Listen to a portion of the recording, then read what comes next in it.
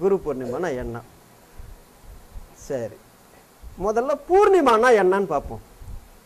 என்னங்க பூர்ணிமானா இது ஒரு பெண்களுடைய பேர் மாதிரி வருது.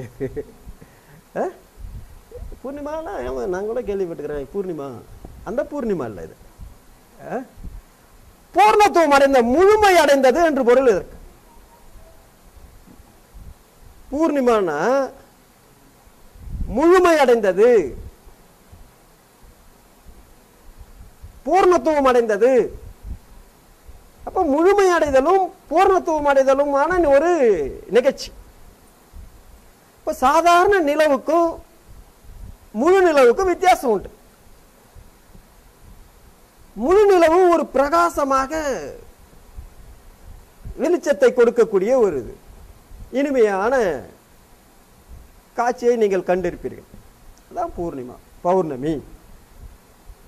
அப்போ முழுமை அடைந்திருக்கின்றது, பூர்ணத்துவத்தை பெற்றிருக்கக்கூடிய நிலை, முழுமையான சக்தி அங்கு வெளிப்படுகின்றது.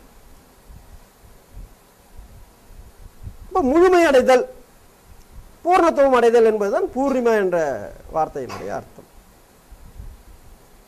குரு, குருனா யாரு அப்படின்னு பார்க்கணும்.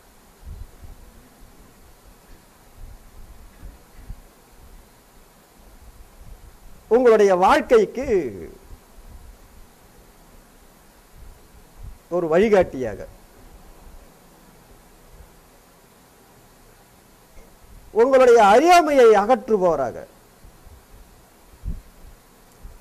அறிவை ஊட்டுபவராக,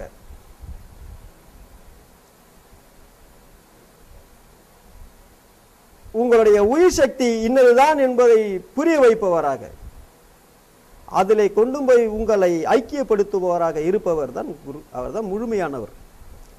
இந்த முழுமையை அடைந்தவர் தான் குரு பூர்ணிமா கொண்டாடுவதற்கு தகுதியானவர். அதாவது உண்மையான குருன்றவங்க இப்படிதான் இருப்பாங்க, முழுமை அடைந்திருப்பாங்க.